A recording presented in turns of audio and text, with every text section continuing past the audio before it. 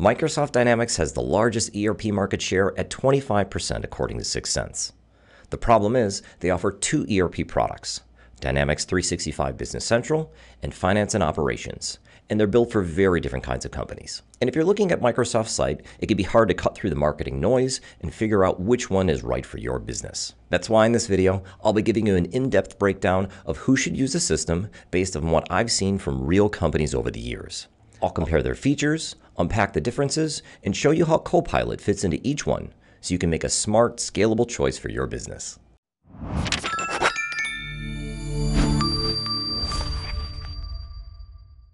Microsoft Dynamics 365 can be different things to different companies. When you look at Microsoft's website, you see a few standalone apps to choose from, like Sales, CRM, and Field Service. These apps are great, but typically handle just one specific area of your organization. Business Central and Finance and Operations are ERPs, or a suite of modules that help automate and unify your company's processes. We actually have Business Central on our Best ERPs video if you want to check that out too. But beyond the ERP similarities, they have key differences you need to know before you buy. Business Central offers a full suite of integrated apps: financial management, sales and marketing, purchasing, inventory, warehouse management, and project management.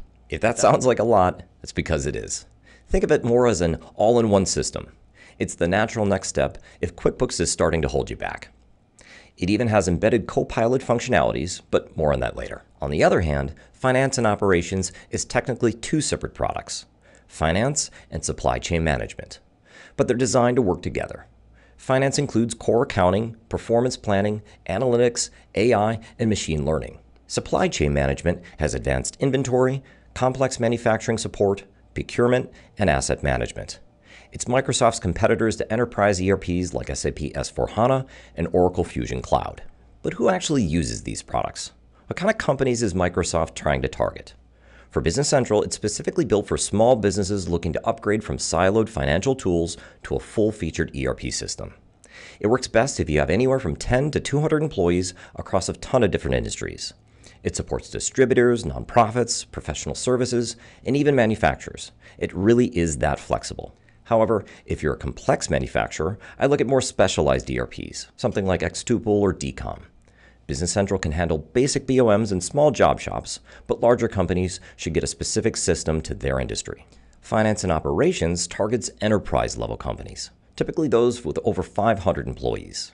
Like Business Central, it works for industries across the board, including distribution, financial services, and manufacturing.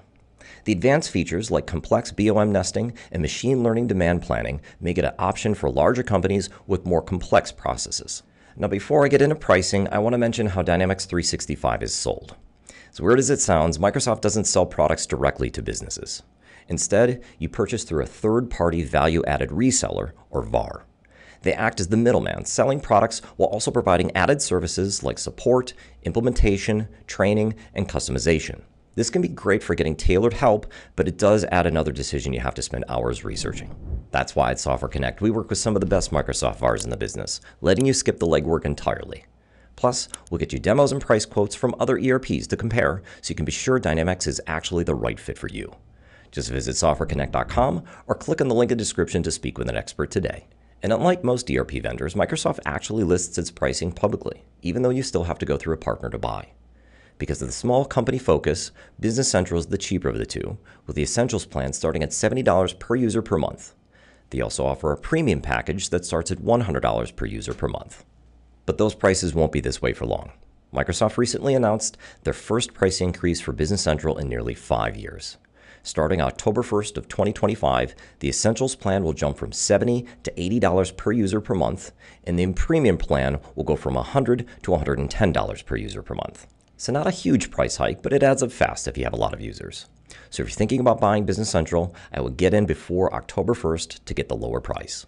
And since it has more advanced features for enterprises, Finance and Operations is much more expensive. Both the Finance and Supply Chain Management products start at $210 per user per month, with premium versions starting at $300 per user per month. That said, almost every Microsoft partner I've talked to recommends buying them together to get a reduced price. Plus, it just makes more sense since you're pretty much designed to be integrated together. Just keep in mind that things like support, setup, and customizations can all add to the upfront price. Let's wrap up with Microsoft Copilot. AI is already built into both ERPs, but it shows in different ways depending on which one you use.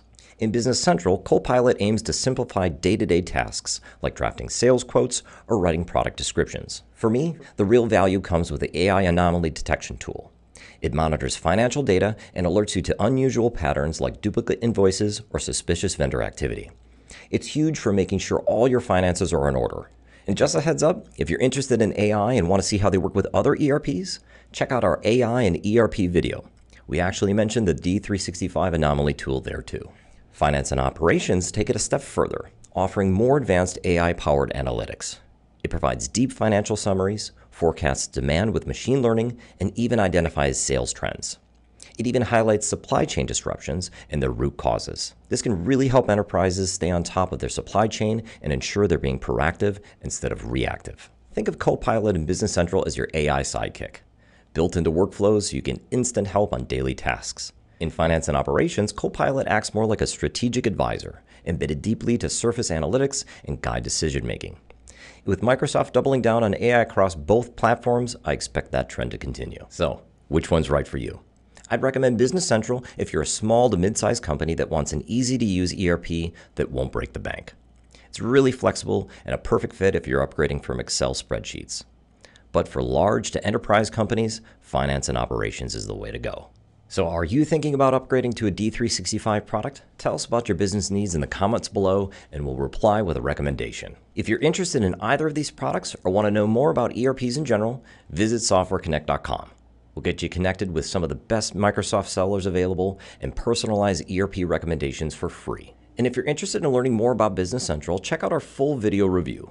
There we dive a little deeper into some of its features and compare it to competitors. As always, thanks for watching. We'll see you next time.